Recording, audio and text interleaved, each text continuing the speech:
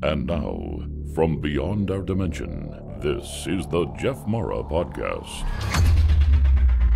Here's Jeff. My guest is Mira Kelley, consciousness architect, past life regressionist, and international best-selling author of the book Beyond Past Lives. Mira, thank you for joining me today and welcome. Hello, Jeff. I'm so excited for us to be talking. Thank you for having me. Mira, what do you love about past life regression? Past life regression is a tool, a gateway, a portal that allows us to dive not only into the soul's journey, so it doesn't allow us only to see the bigger picture of things and to marvel at the magnificence of the universe and how much more is out there than what the 3D reality allows us to perceive, but also on a very practical level. Past life regression allows us to solve our challenges right here and right now, today, what we need. So to me, it's both a very mystical modality and also a very practical modality. And I love the combination of both. And I love what I'm able to accomplish with the clients I work with in terms of change and transformation. Is there a limit to how many of our past lives we can connect with? There's definitely no limit. However, there's the personal moment of saying, okay, now let me apply what I've learned and be here and put it all into practice. So in terms of limit, no, because you can explore not only human lifetimes, but also animal lifetimes on other stars and galaxies, other forms of consciousness that you and I hardly ever think of, such as stones and angels and ETs. In other words, everything is out there to be tapped in and learned from and experienced. And that potential is vast. And I love to use that vast potential to make it relevant to where we are. And there also comes a moment when we say, oh, but let me live right here, right now, and apply everything that I'm learning. So are you saying that you are regressing animals, or are you regressing humans and they have been animals and other things? Humans who have been animals. But I have to tell you, I also love working with children because I usually work with adults, and adults remember other lifetimes, being other forms of consciousness. But I also love working with children because the subconscious is so available for exploration and tapping into answers. But let me tell you a story of an animal lifetime, since we're talking about this, right? So a client comes in and she spoke of having all these digestion issues. And she had become a healthy digestion coach, which was teaching other women how to combine food and movement and a deeper understanding into our emotions and how that affects the body. And so she experienced a past life where she was a wolf, and the wolf died out of starvation. And there was a lot of emotions around that lifetime and the processing of it.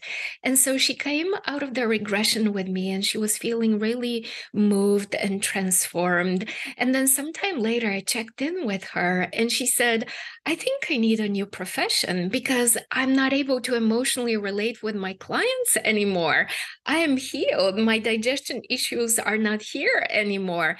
And so it was a big moment of she and I chuckling and being like, yeah, that's how it goes with regression. It goes right to the core of what we need and allows us to change emotionally. And then a whole new world opens up. So I work with people in solving all kinds of problems, emotional issues, relationship challenges, money and finances, success, health issues. So yes, it's all available.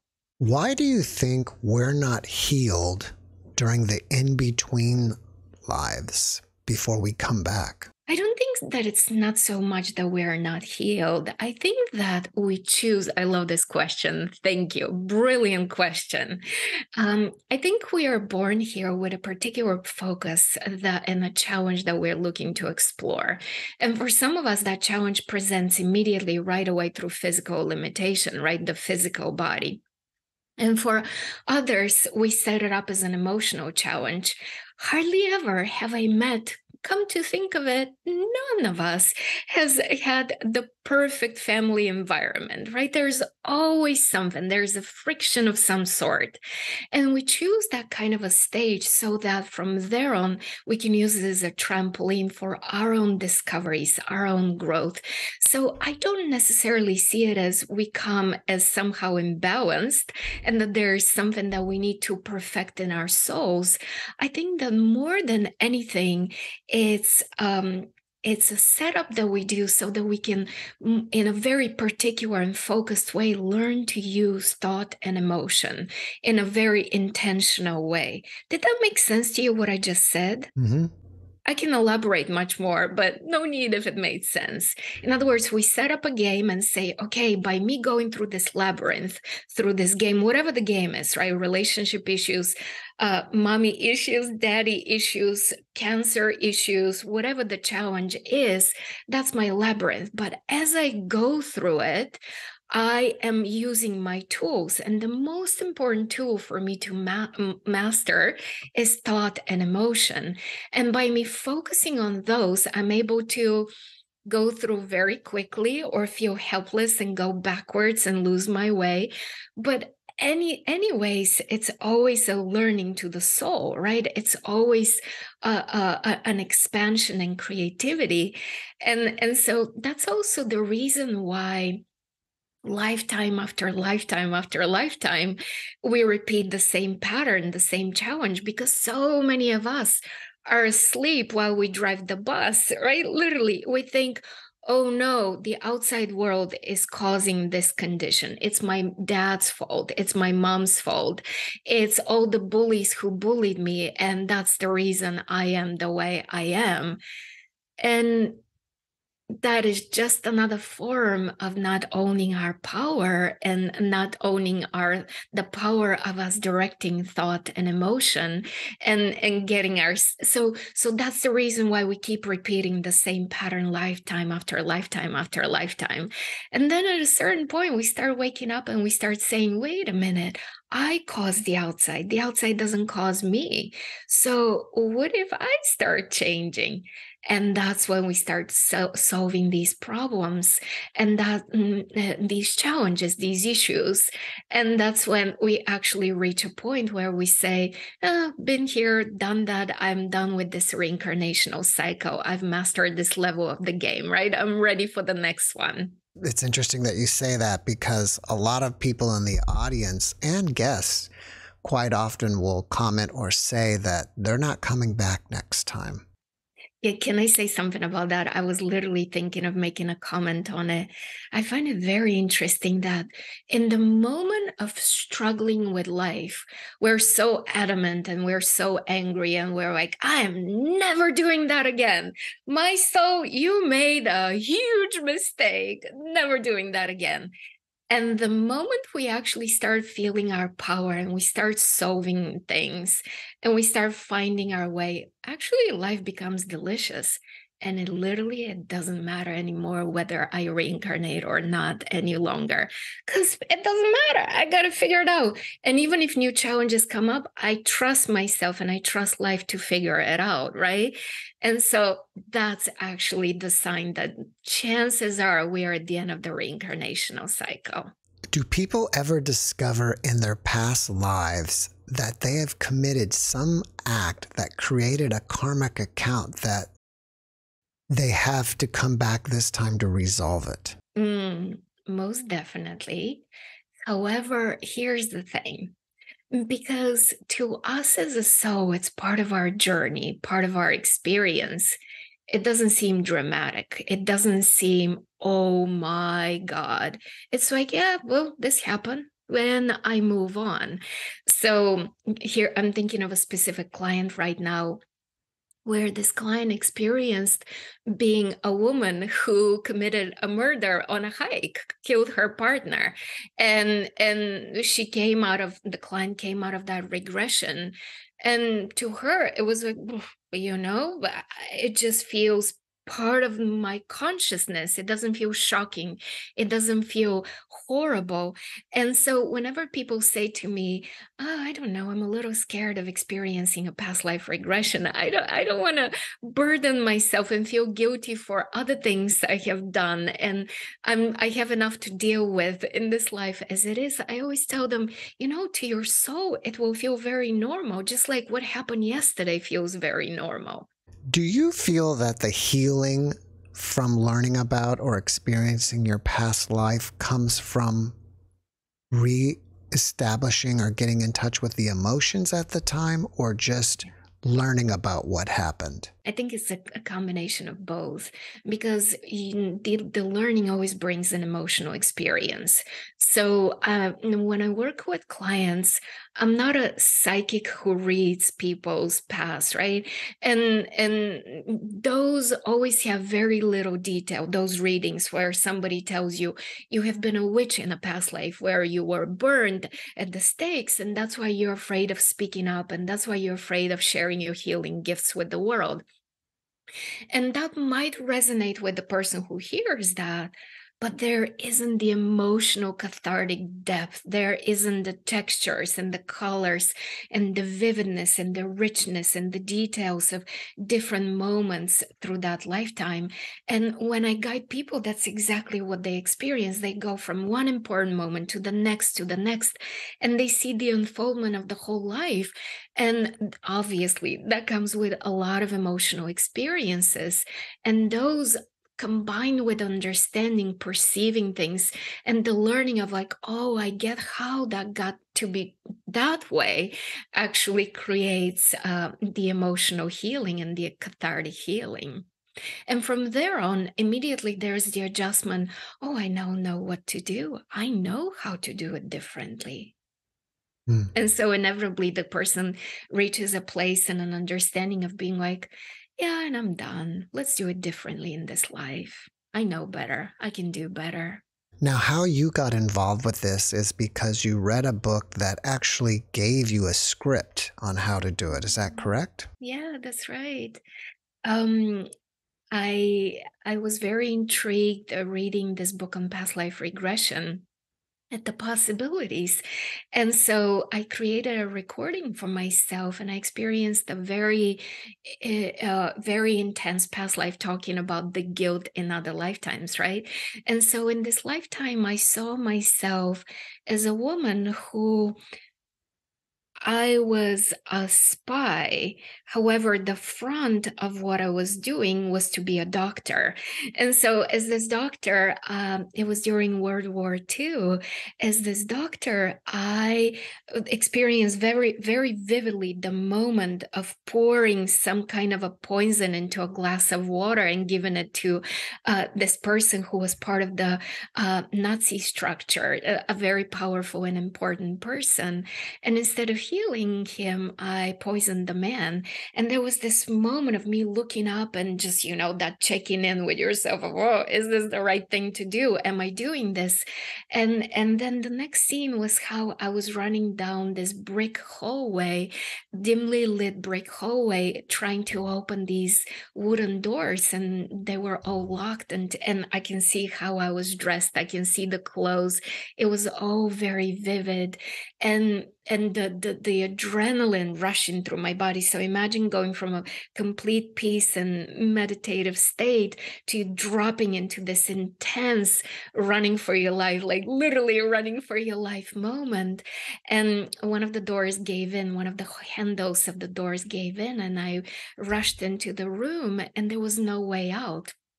And there was just a tiny little window at the top where the wall was meeting the ceiling with bars on it. And I knew that I was trapped. And the next scene that I saw was I was watching outside of the body, but I saw myself being executed on an electric chair.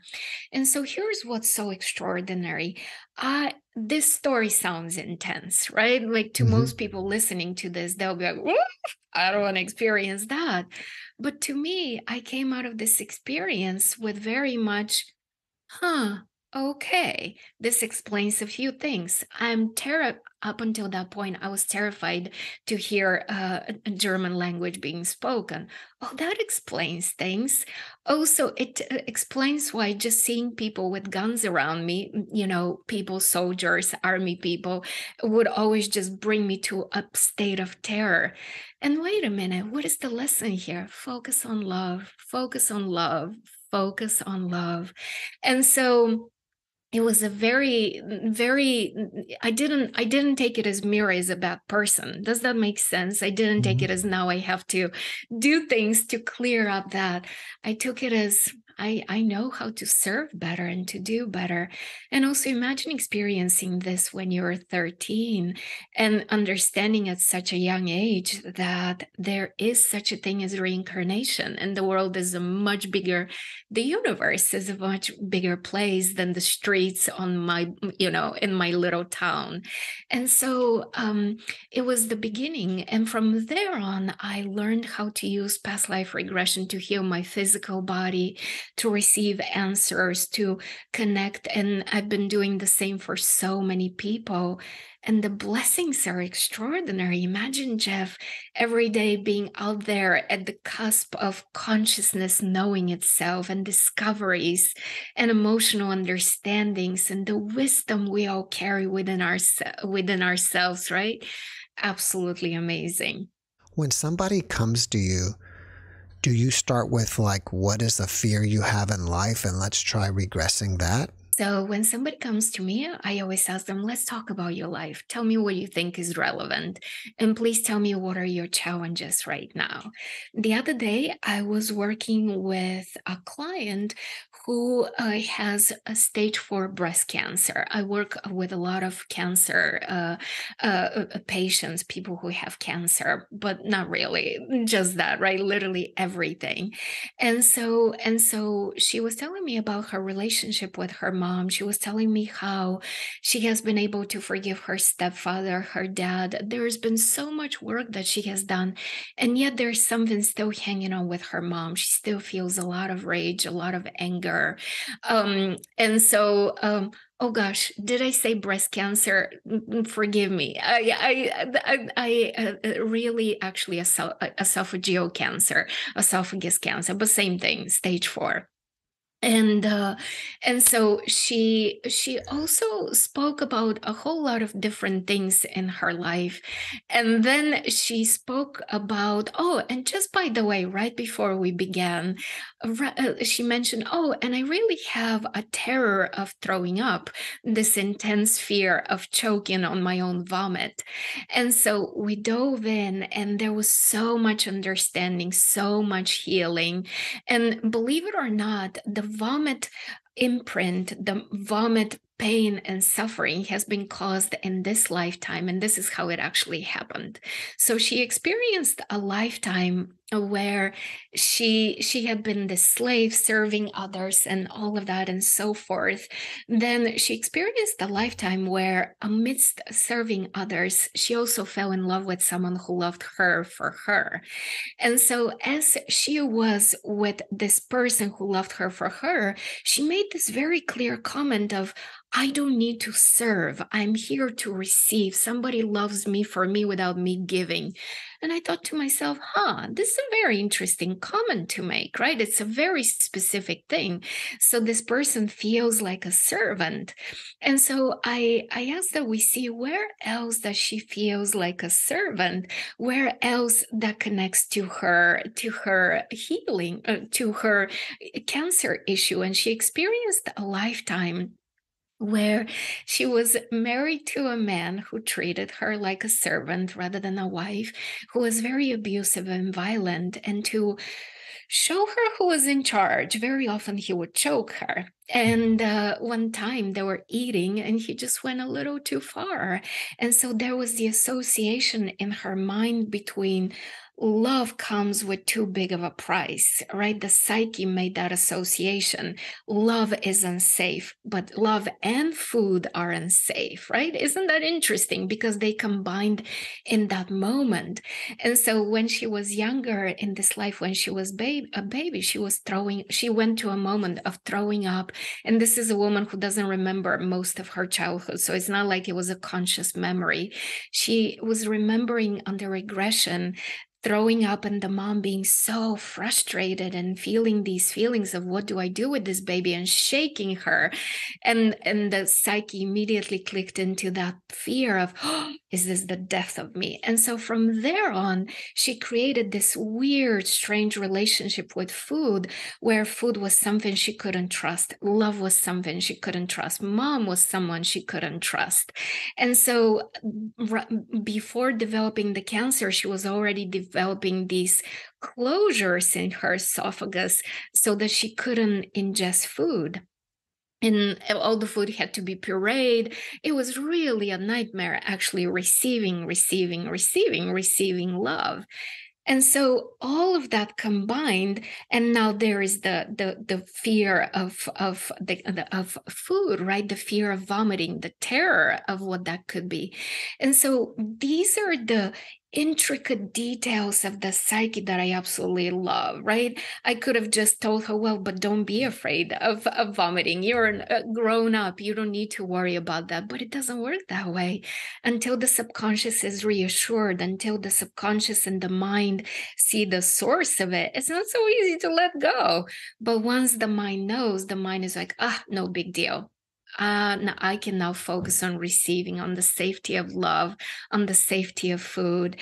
And so this is what I love so much about what I do, just diving very deep with people and figuring it out. That was an amazing story. Are there patterns for certain problems? I think each one of us has our own patterns, right? Our own soul's pattern. And so like the little pieces that I was able to catch with this woman, and so much of it is actually intuition and listening and perception, right? It's not just executing a process, because then I will be no different than a doctor giving a medicine, right? Let's use the same medicine for everything. Not that I'm putting doctors down, God bless them, we need them, but it's so much is tapping into and listening to what is the pattern of that person, of their own rhythm and their own soul. And it's really fascinating to me. And I have to tell you, my fascination with patterns has been really twofold, because of first perceiving the patterns in each person, but then also being able to recognize that there also are patterns we share. For example, women who find themselves with breast cancer, since I spoke it's a little more on the forefront of my mind. Usually there's the pattern of a partner that they not only overgive to, but feel unheard and appreciated. So breast cancer is not only overgiving and feeling underappreciated, and when is it going to be my turn, but then layered with a lot of anger. How could you do this to me? How could I do this to myself, to put myself in this position? Really fascinating. So it's not just a personal pattern, but also it's a twofold situation, if you will. Yeah, when I meant patterns, I was going to say something like people who are afraid of the water. Like, is it generally seen that they had drowned in a previous life? I would say yes, and let's explore, right? Yes, and the caveat, but who knows what is individually about the person? Because for some people who are terrified of water, I've had experiences with clients like that. It's not actually a water. It's about being in the gas chambers during World War II. Nothing to do with water, but it's the suffocation, right? It's the feeling of being trapped and suffocating. So that's why my answer is always, okay, well, maybe. And now let's see. Do you think that when somebody has a pattern of similar dreams over and over, they're dreaming or re-experiencing their past lives? Oh gosh, and very clearly when it's a specific experience, right? Very, very much so. And And we can turn that around and use it for the positive, right? So I believe that in the dream space, not only do we process through what happens during the day, but we also try, learn, serve, do many other things, and we also try on multiple different versions of the future. And so intentionally people can ask that they experience a particular kind of dream which serves them. So for example, as people go to sleep, they can tell themselves, tonight in my dreams, I will solve this problem. Tonight in my dreams, I will communicate with this person I haven't spoken to in 5 years and will clear things.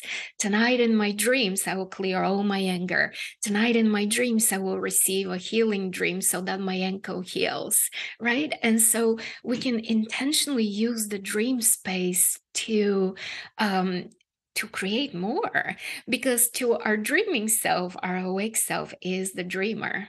What is your favorite regression case that you've had personally when regressing someone? Oh my God, this is asking somebody, for example, an author, what is your favorite book? And or a musician, what is your favorite song?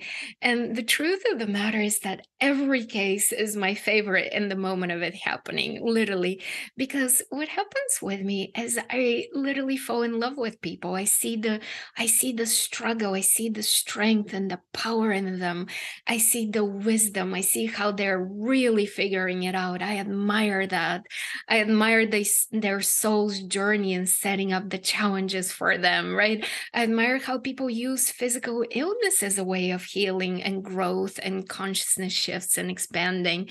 And so all of that brings me to a place of, after every session, feeling so incredibly in love with life and empowered and excited by their strength, by their vibrancy. So honestly, every session is a favorite. Do you believe in parallel lives? I definitely speak a lot about that. And my work, my book Beyond Past Lives that you mentioned, was definitely a revolutionary approach in that, because I started speaking about parallel lives long before it was out there available in the world of regression. And it came to me through my own experience, but also the experience of so many of my clients, where they experienced the same lifetime but different versions of it, or more than two.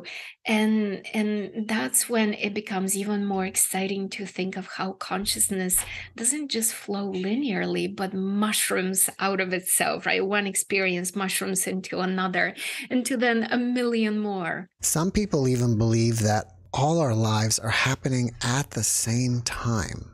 Do you? I do, yeah, because that's really what it implies. If they're parallel, that means that all of them are happening at the same lifetime. So the lifetime somebody had in ancient Egypt or Atlantis or 10 years ago is happening right now. Yeah. And that to me would make sense, that why they haven't healed in the in-between, you know? Yeah, but you see, what you're speaking is about linearity. Right? In other words, they just haven't had time to integrate, or they are moving forward linearly, or time is moving too fast. But it's all the same moment. It's all part of the same experience, right? So when I write a book, it seems that it's one experience, but also within that one experience, there's a million little moments of me having insights and understanding and adventures and challenges. Now compare that to a soul's journey through lifetimes. They have all happened right now, right? It's one process of writing a book, but also the different lifetimes are happening just similar to me having these little moments of sitting down, understanding, researching, writing. So it's all both simultaneous and happening at the same time. Do you teach people how to connect with their higher selves? I definitely do, yes.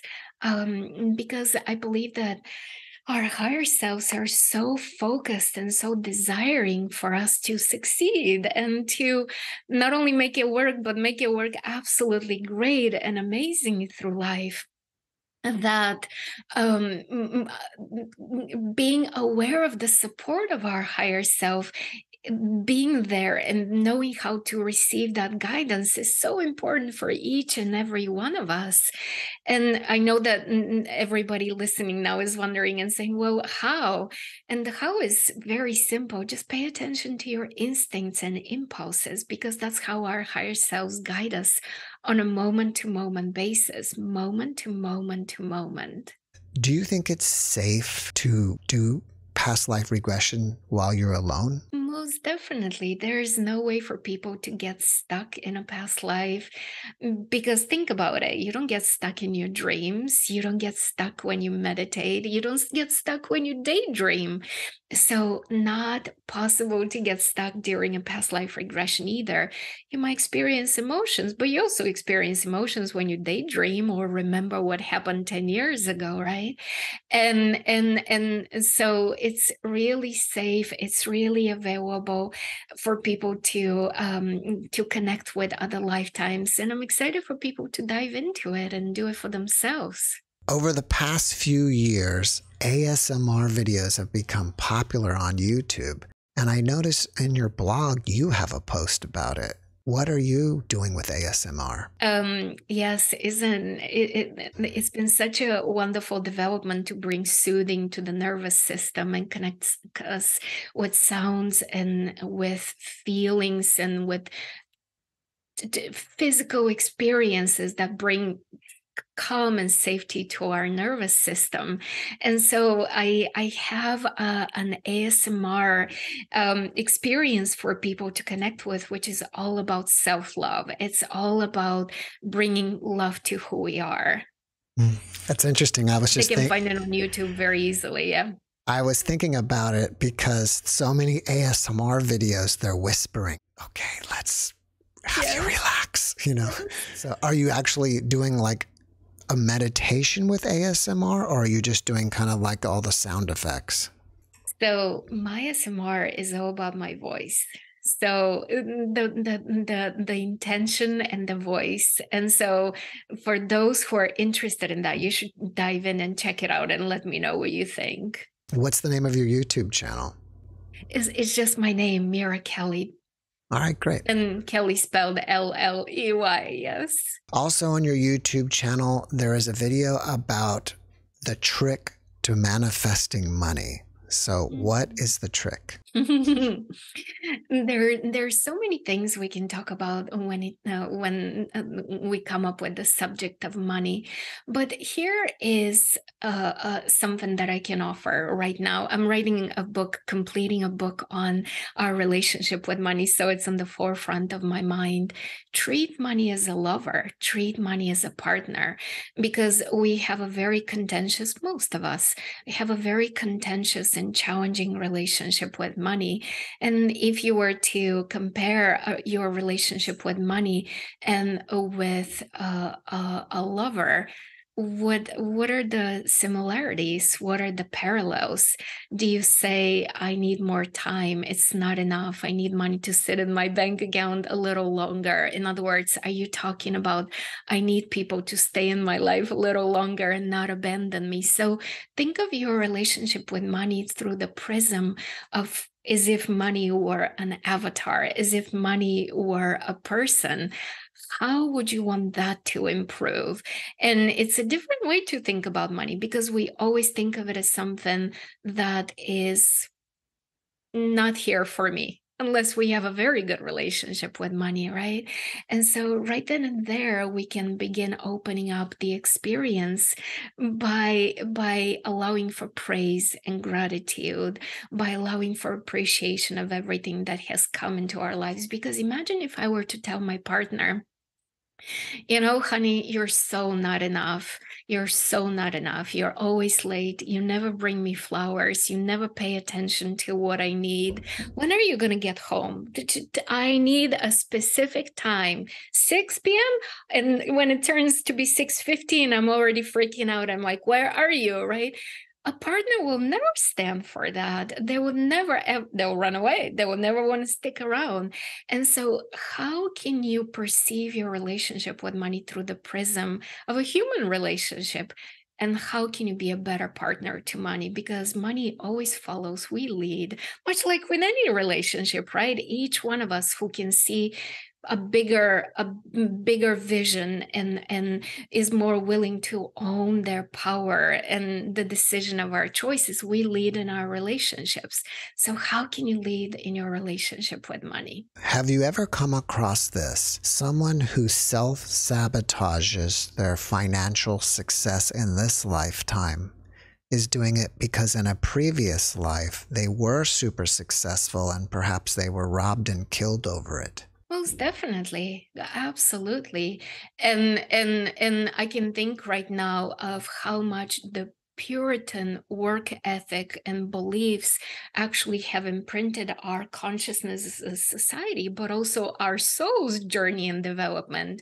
So I can think of a client who experienced being a very successful merchant in Amsterdam.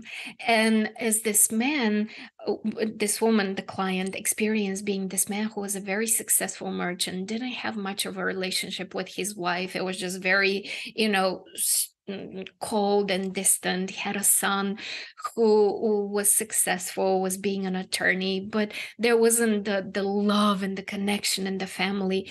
And this man was very good with money and trade and making money, but he saw money as something that needed to be given to the church, something that immediately needed to be disposed of.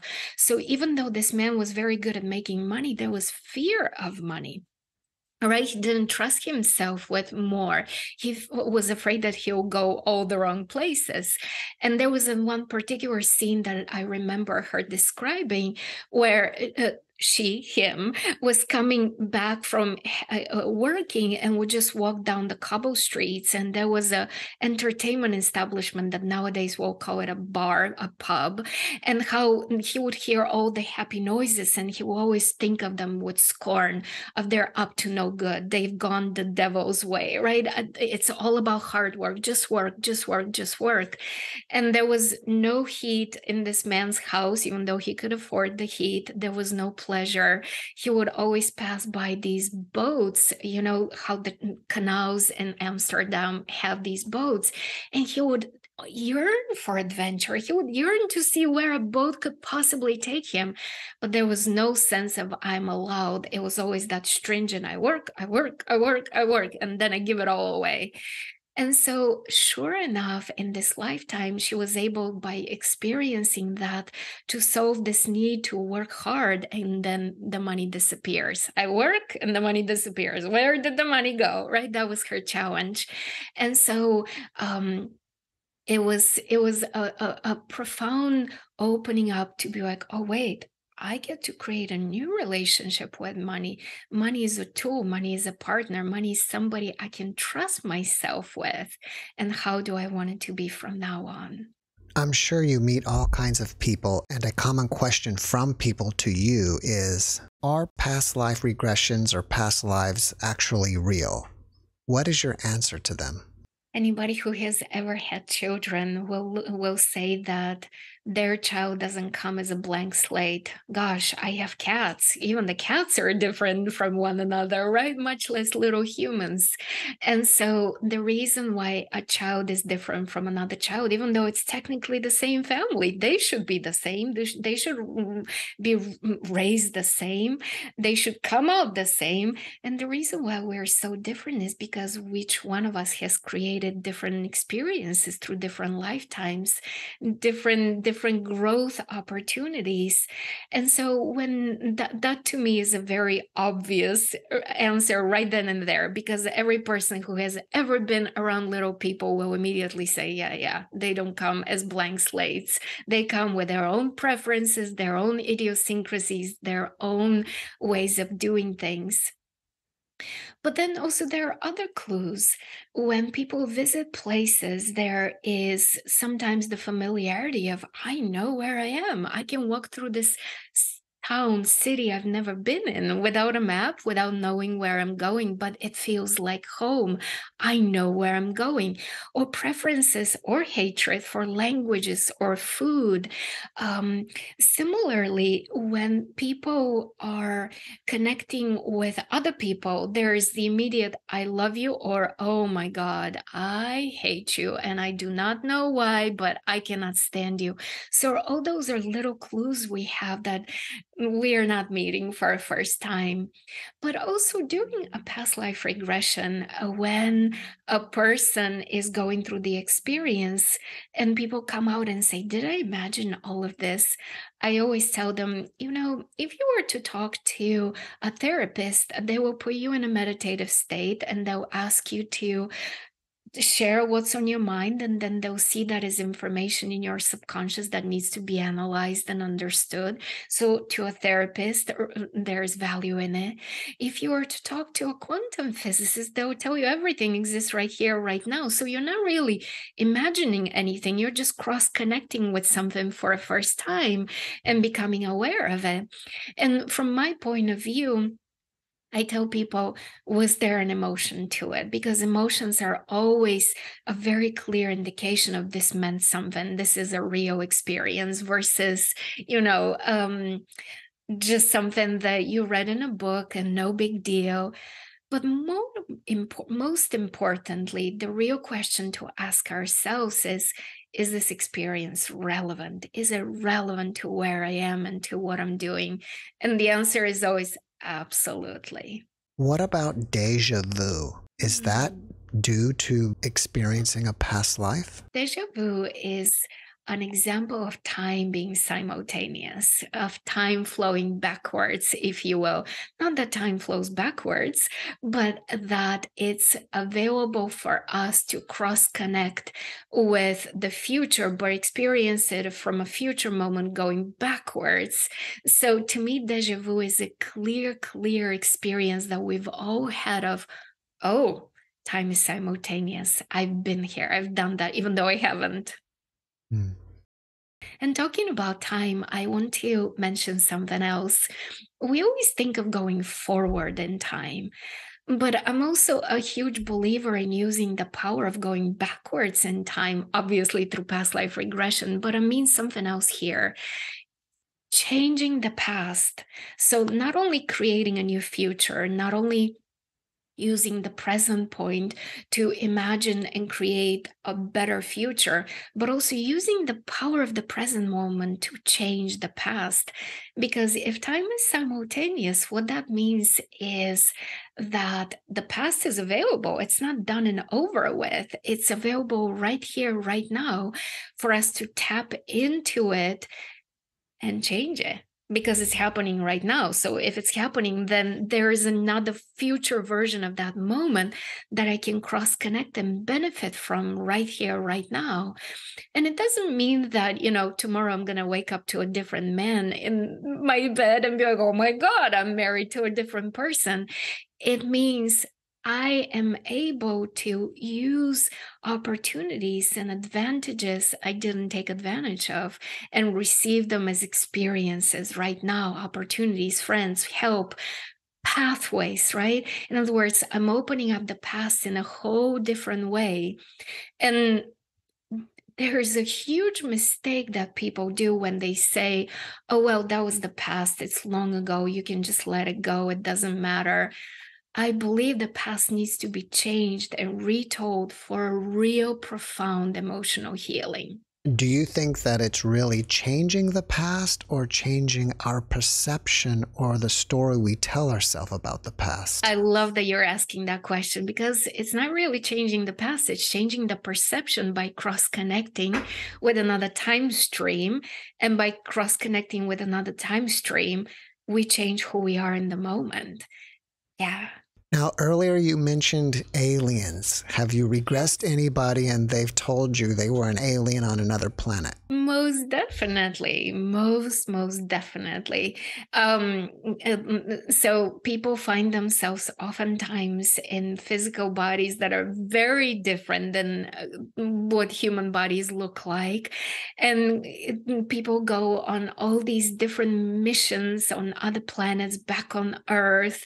So yes, I love those stories. Has anybody ever told you anything during a regression that just completely blew your mind, like almost changed you fundamentally of who you are? Most definitely. That's actually how the beginning of my past life regression work started. So up until that point, I used to think of reincarnation as a linear progression, one lifetime after another. Hopefully in one lifetime, we learn a little more. We don't incur too much karma because, next time we need to do something about it. But I had an experience with a client who went through 5 lifetimes that were all happening around the same period of time. And to me, it was mind-blowing. How is it possible that this man just told me he died in, say, 1975, and in this lifetime, the second lifetime, he's telling me he's born in 1950? To me, that didn't make sense. How could that possibly be?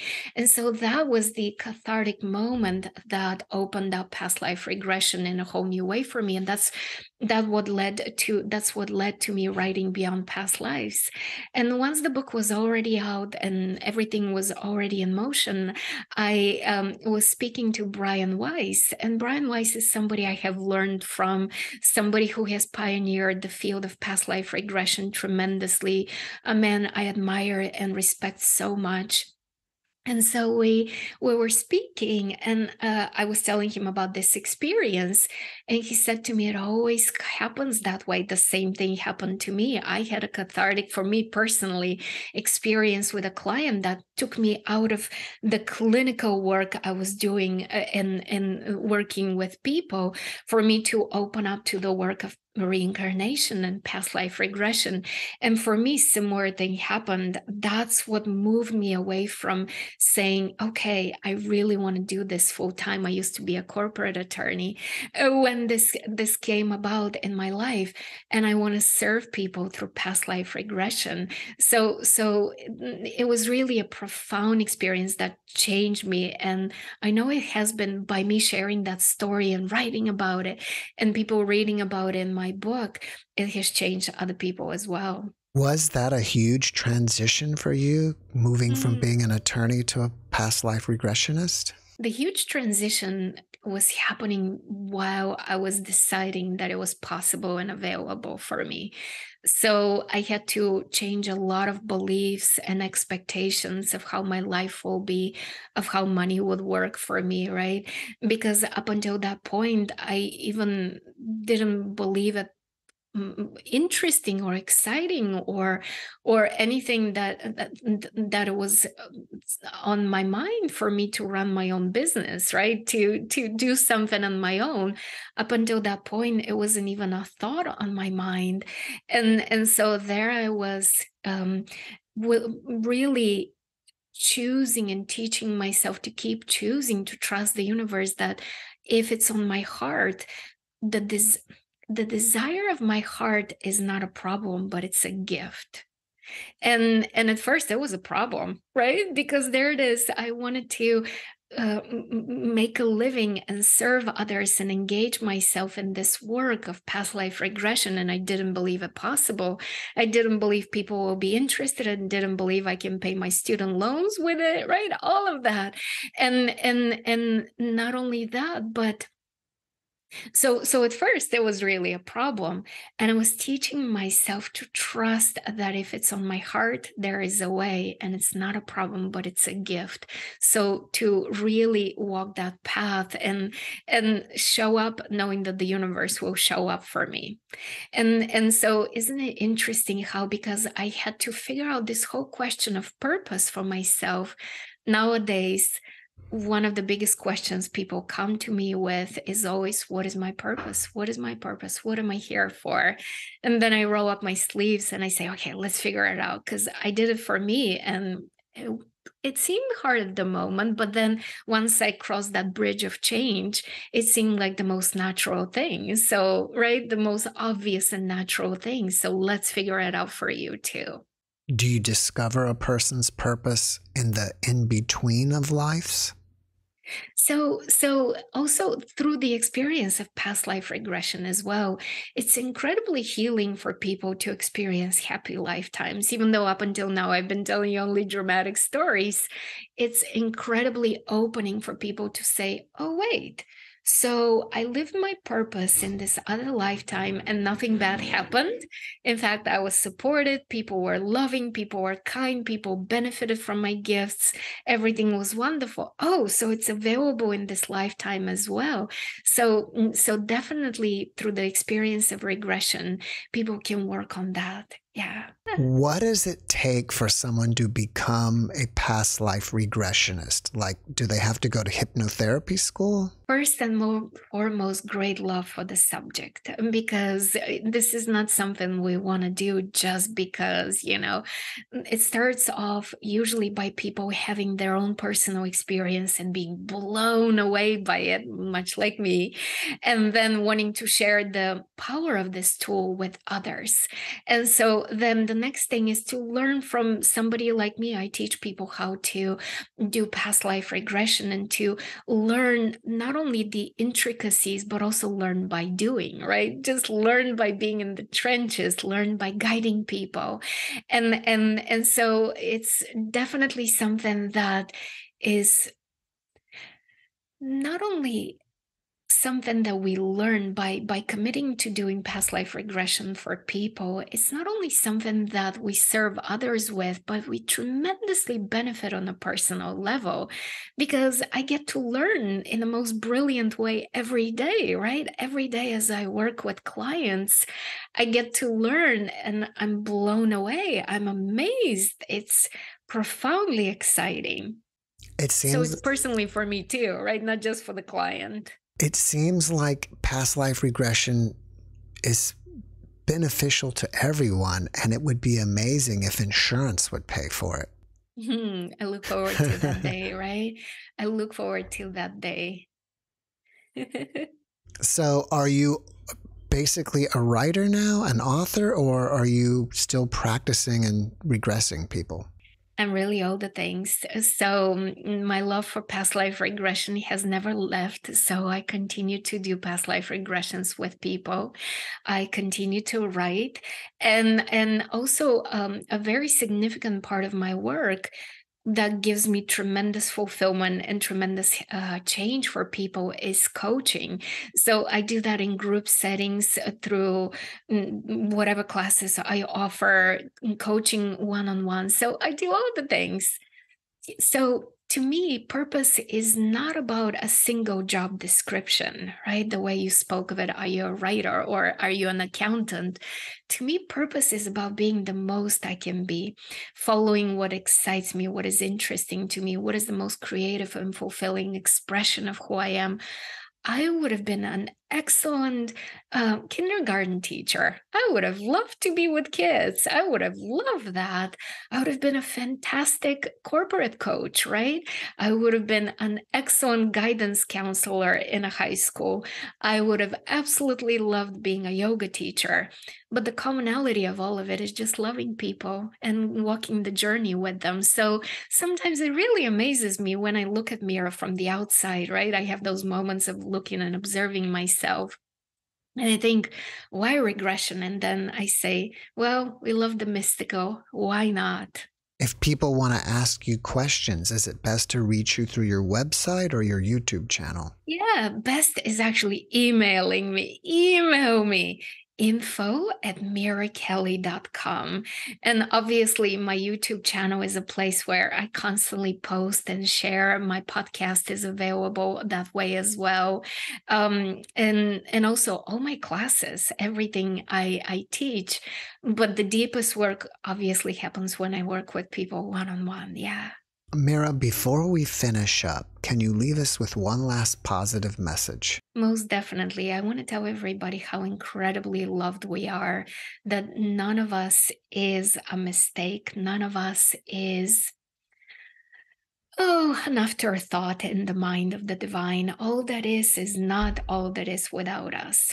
I worked with a client who experienced how souls are created, and she told me that within all that is, all of a sudden there's the awareness of hunger, a missing, a desire for a new growth and development, and that is fulfilled by a new soul being created that will embody those gifts and talents and principles, those soul patterns.